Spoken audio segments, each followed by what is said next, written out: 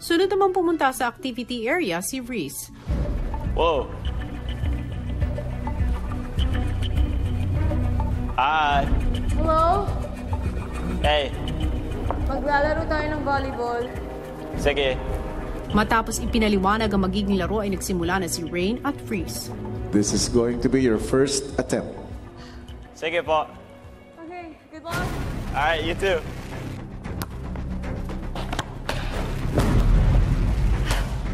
Nice try. Konti pa sa middle. Yeah. Change servers. Ah! Okay, 3 more. When you're serving, a tip is your arm should always face where you want the ball to go to. Get. Okay.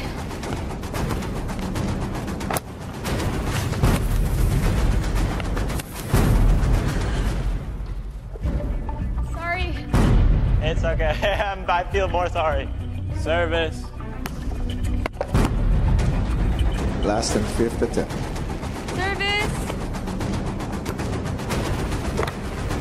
3.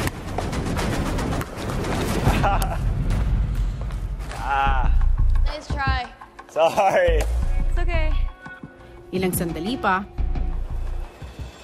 Hi. What up? My name's Rain. Nice to meet you. From Canada. I'm from Kentucky. Okay. You're the second person I just Yes, did. one more. Really? Yeah. Parang wala ka ng... So that's my last chance.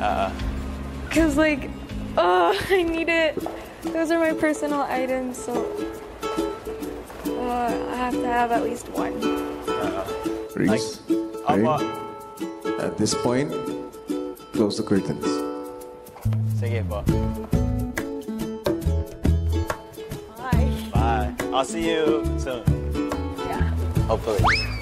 I had a feeling that it wasn't one of the girls that I knew from the camp. Sporty na sporty siya talaga. Ang fit siya. Lakas talaga. Si Rhys po, he's very tall and I could really tell that he's athletic. I feel like that we're going to get along. We have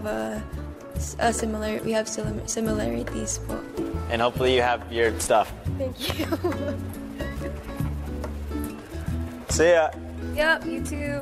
Pagbalik ni Rhys sa kwarto, biniro naman ng boys ang mga girls. Oh, andito na si Rhys! Sabihin mo, andito yung lalaki. Taga-Davao, sabihin mo.